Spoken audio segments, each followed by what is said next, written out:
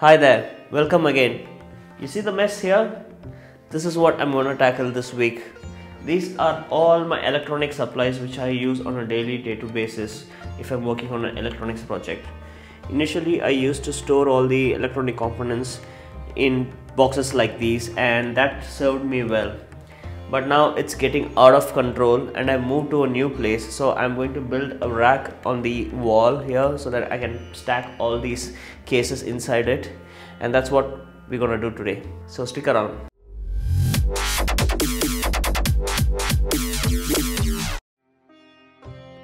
I start by ripping some 8mm MDF to thin strips.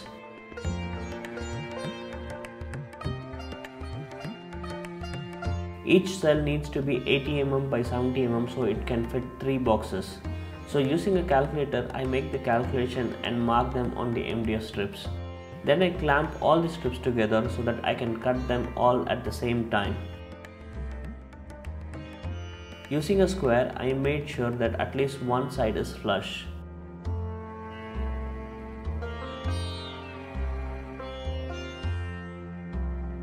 Then I bring my miter saw out. I set the blade height to half the height of the MDF. Then make series of cuts to create a 8mm gap. I make sure if it is cutting exactly half the height with the tape.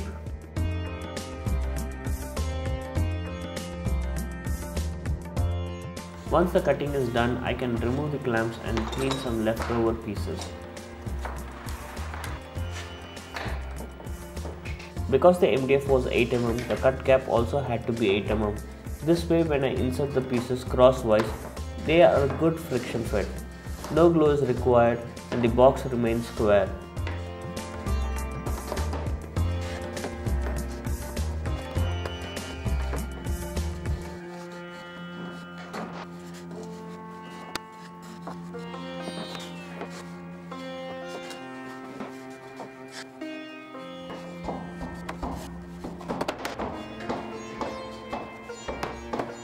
And for some pieces which refused to go in, a little persuasion was given with my mallet.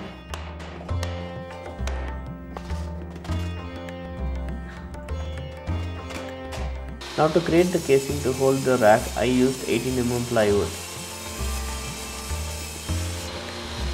I stuck double-sided tape so I can create dados using the router.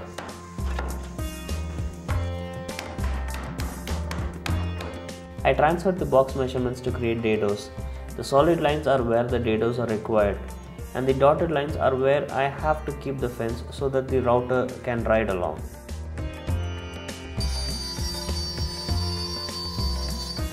Because my router bit wasn't wide enough, I had to nudge my fence a little bit to create the correct dado width.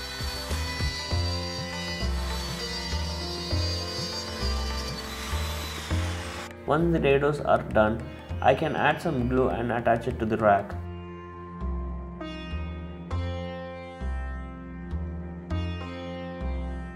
Then I simply butt joint the sides with glue and some screws.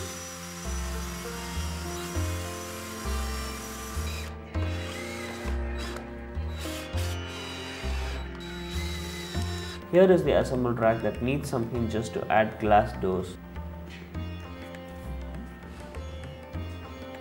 And these are those hinges. It's made of stainless steel and goes on the sides like this.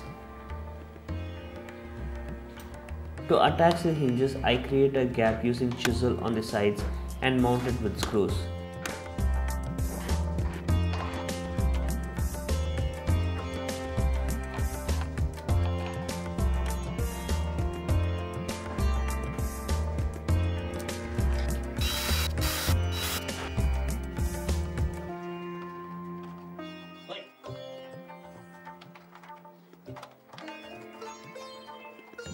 Here, all the 4 hinges are mounted.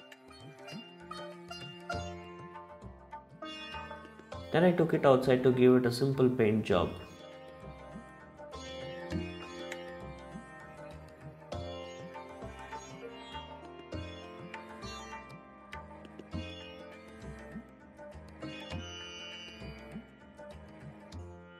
So initially I thought I will put 2 screws over here and then hang it with this, but then later I found that It's just MDF and it might bend.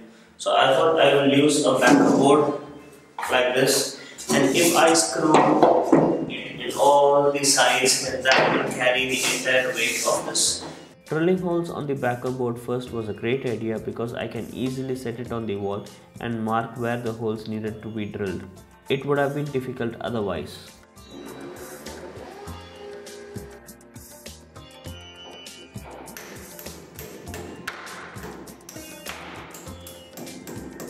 The backer board gets attached using glue and screws.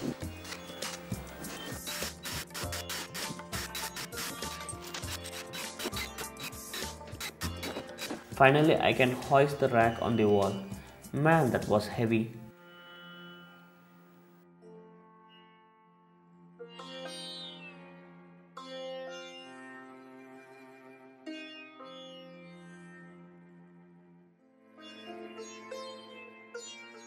These are the hinges that are going to hold the glass pieces.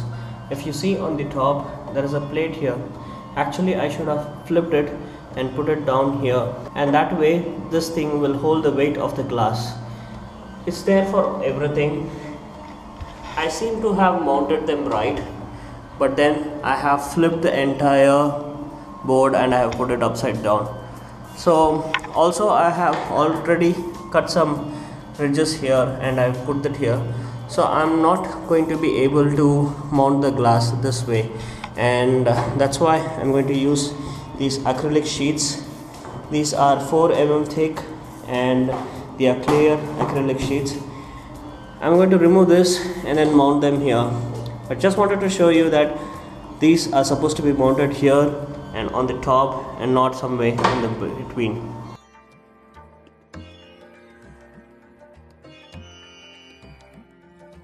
The screws that come with the hinges have the silicone pads that help hold the glass better.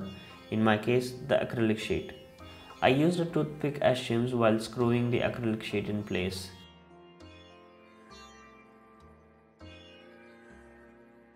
These are magnetic stoppers which hold the door in place, and it comes with this plate which I can attach to the glass.